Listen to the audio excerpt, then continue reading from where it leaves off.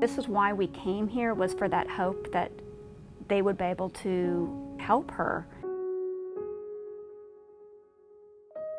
We found out we were expecting. This was going to be our last baby. We had 4 other kids.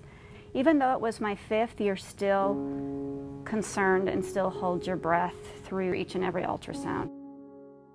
The tech had said that there was a large mass and it's coming off of her tailbone area. They said it was about the size of the baby. Our OB sat down with us and explained to us what it was, and that most likely, because of how vascular, blood-filled the tumor was, that she would have less than a 10% chance of surviving. You know, we were just kind of in a state of shock, honestly, not really knowing how to respond.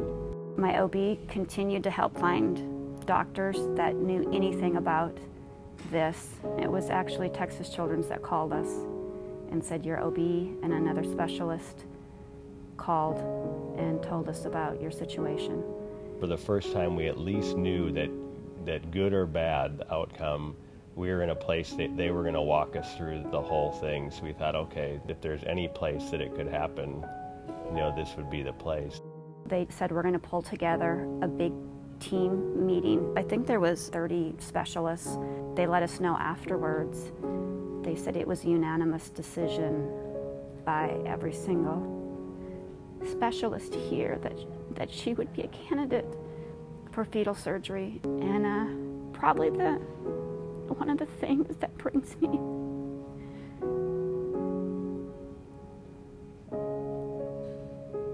the most comfort, and that meant so much to me during that time, was as sick as she was in being a 25-week baby, that they saw her life worth fighting for. They said, you have till tomorrow noon. We need to know if you want to move forward. And we just felt like we can't say no to her. And so we said, yeah, well, let's do it. I knew it was going to be a long surgery. We had talked to the doctors beforehand and just kind of went down the list and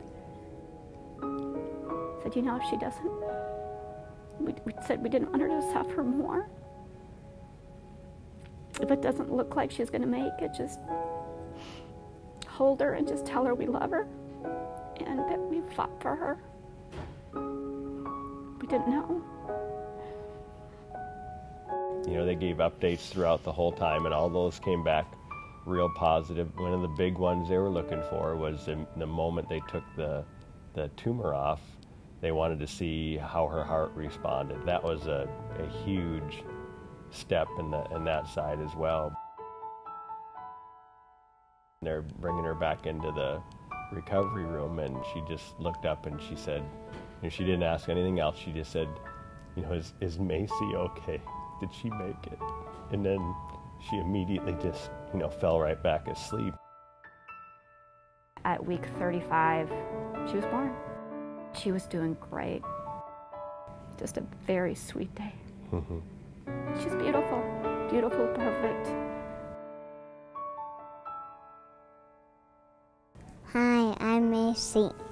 If we didn't tell people the story, they wouldn't have a clue. There's just no evidence apart from the scar that reminds you that she's gone through anything of that nature. It's just incredible. If there's a little mark there, I'm not bothered at all by that, because I feel it's a gift. You know, it saved her life, and not everyone gets that. And so we are so just humbled and so thankful for the team that was around us and to walk us through this whole process. Very thankful.